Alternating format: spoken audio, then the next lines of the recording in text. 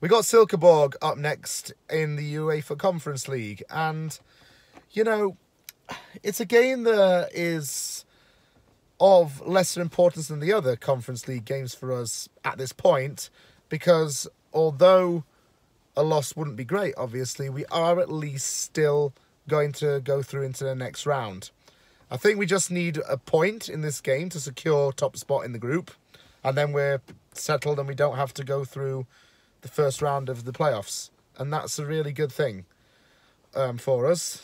The main talking point going into this game is that Naya Faguer could finally make his debut for West Ham United.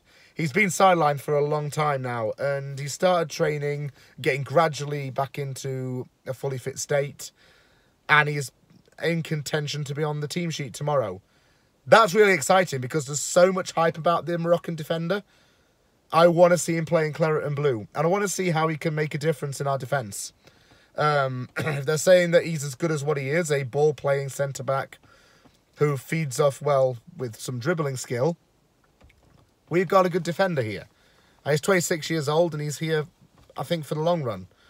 Aguerd had a very good pre-season, as I said in the previous video, and it was just so typical that he got injured in pre-season.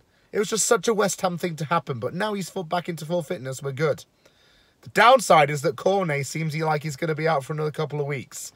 I don't think he's coming back anytime soon, to be honest. But that's a very good thing as well. David Moyes has talked about the multilingualism in the dressing room going into the game. He's talked about how he's able to communicate with the players a lot better, how Aguerd and Scamacca speak really good English, how Thomas Soucek now speaks really good English and took lessons 6 months before he moved to West Ham. Talking about how Said Benrahma understands it very well and is putting in good performances as a result. There's a lot to talk about in his pre-game press conference. He talked about getting the results back, and he had a lot of praise for Silkeborg. It's a team that's done quite well in the Danish top flight. Even though it's not a huge club by stature, it is punching above its weight for the most part. And Moyes, I give him respect for talking about that. It's always good to respect your opponent, and he did just that. He talked about a Scamacca-Arnautovic comparison. You can see some similar traits in terms of their attitude and bolshiness. But with Scamacca, we really do have the complete forward. And Moyes says that Scamacca's got a lot more to give, but we're seeing a lot of promise. And that's a good thing as well. But yeah, the main thing for me is I just want to see Aguerd in action. I really do. And then I think we can say, this guy's good. This guy's good. And we'll see a stronger defensive link. With Aguerd and Zuma, you got good communication as both speak French.